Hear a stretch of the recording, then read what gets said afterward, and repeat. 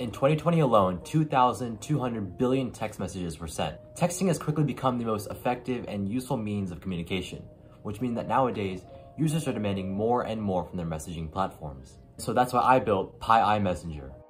Hi, my name is Patel, and I'm a junior at Strawberry Crest High School representing the 15th Congressional District of the state of Florida in the 2021 Congressional App Challenge. For my submission, I created Py-iMessenger, which is a simple iMessage chatbot which allows users to execute certain functions through their text messages.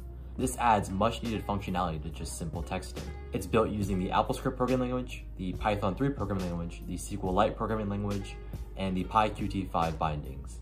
The backend works by constantly querying the iMessage database and then looking for any command prompts. Those command prompts are then processed by the Python code, and a response message or image is then sent back to the user using AppleScript. So here we are with Py-iMessenger, which when turned on opens up a small control panel. From here you can monitor the amount of messages sent, the extensions which are enabled, and additional settings which can be toggled on or off. So if a user were to send a command message, such as /ping, the computer would send back a response, which in this case is pong. And we can also see that the message sent counter has also increased by 1. Users can also create their own extensions, adding further flexibility. So for example, I created the /doggo command, which when received sends a picture of a cute dog back.